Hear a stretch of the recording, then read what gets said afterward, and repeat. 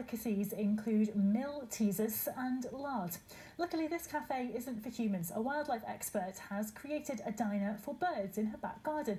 Kate McRae spent months building the miniature eatery, including creating a specialist menu, especially for her hungry feathered friends. She says the hard work has paid off. Within minutes of opening the doors, she had her first customer, and since then they've been flocking to eat there. I spoke to her earlier today.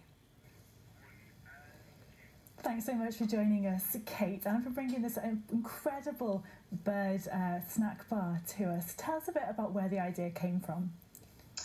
Well, I've got lots of live cameras on sort of standard bird feeders, sort of selections in my garden.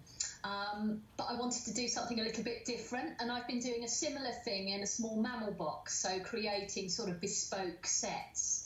And then small mammals coming in and feeding in them. So I thought it'd be really nice to do something for the birds. So I came up with this idea of creating some kind of snack bar that they would visit. It's incredible how much effort went into making it, because you've got sort of tiny water bottles, tiny cakes, a little menu and everything. A lot of effort went into it. Initially, it starts with sort of an idea I have in my head, and then I draw up sort of various sketches. And then I've got some people who can help me turn my ideas into reality. Sadly, my carpentry and building skills aren't quite sufficient. So I've got a friend called Tom Fernstone who actually came and we discussed all my sort of crazy ideas. And then he created the actual exterior sort of build of the set. And then I created all the interior. So all it is actually doll's house, 1/12 size doll's house stuff inside, and that's perfect size for birds. Oh wow, that's amazing. What was the first bird who paid a visit to the cafe? It was a robin.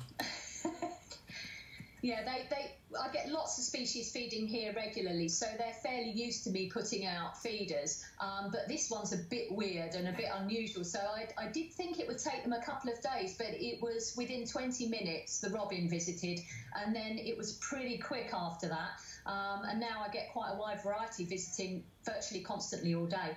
Brilliant. And where can people find out more if they want to watch the birds chowing down? Well, I've got a range of cameras live streaming on my website. So if they go to www.wildlifekate.co.uk and then click on the live cams link, they'll be able to go and view all my cameras here in my garden. Brilliant. And are there any birds that you would really like to pay a visit to the snack bar?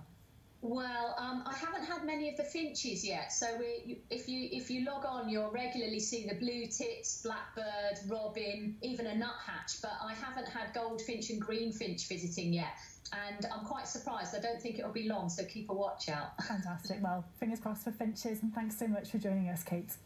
Okay, it's a pleasure. Well, it's just 12 days till Christmas.